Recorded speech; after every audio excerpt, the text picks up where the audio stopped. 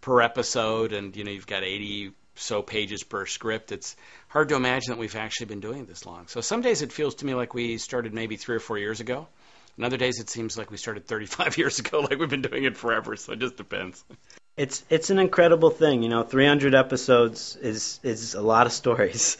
It's a lot of storytelling, and I think it's obviously had a huge impact on the way stories are told on television and in different series. We started in 1994, and if you looked at what television looked like then and what it looks like now, you can see a bunch of shows that have been influenced by this show, which is a credit again to John Wells and the people who started the show in '94. And I'm proud to be part of that over the last bunch of years.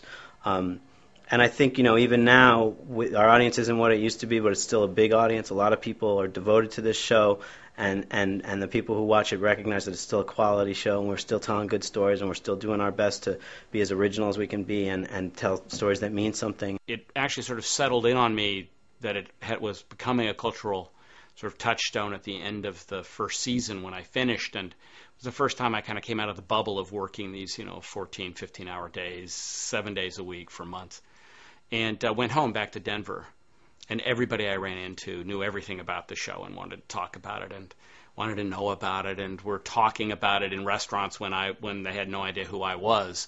People at other tables would be talking about it, and you could look around and go, "Wow, this is."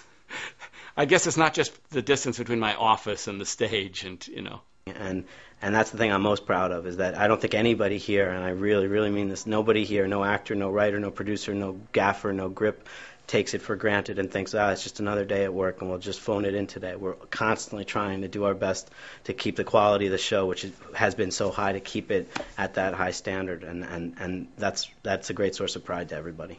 It's a huge communal effort in which every so often when you do these, everything goes right. And this was just one of those, remarkably blessed moments in which everything actually went right.